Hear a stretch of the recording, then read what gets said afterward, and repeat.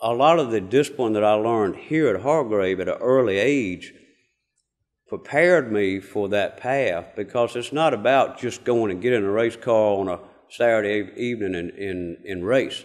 It's about all the responsibilities that you have to take care of to get to that point. So people have to be, you have to be reliable.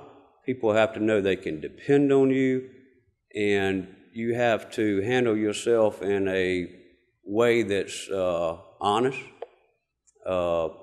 And all the character building that you learned here at Hargrave, I still use it today, but it helped my racing career too. It gave me the focus and discipline. When I saw a path that I wanted to go down, I stuck on that path and I didn't vary from it for any reason at all.